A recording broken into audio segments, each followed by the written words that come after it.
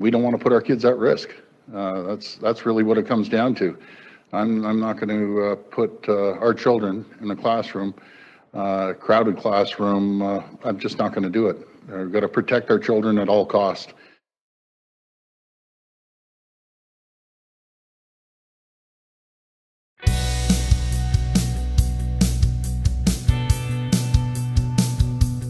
It's their right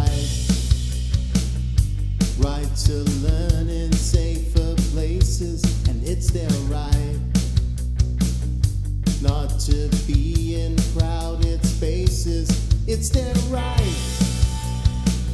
so we won't let our children down. We hit the ground, we hit the ground.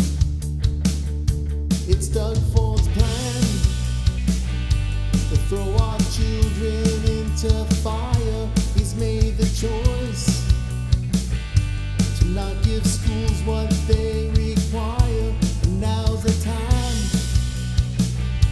for us to stand up for our children.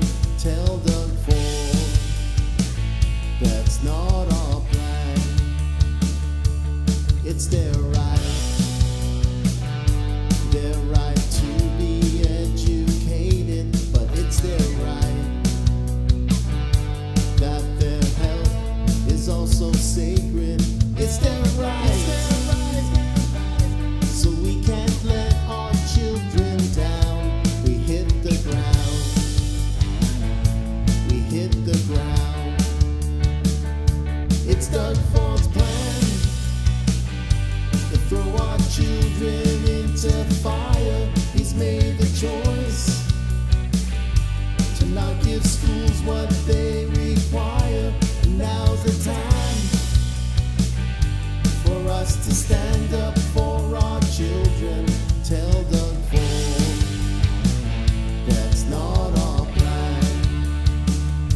It's not our plan for our children to be harmed. It's not our plan, so we're raising this alarm. It's not our plan, so tell your PCMPP you disagree,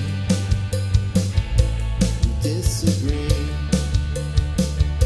with Doug Ford's plan to throw our children into fire. He's made the choice to not give schools what they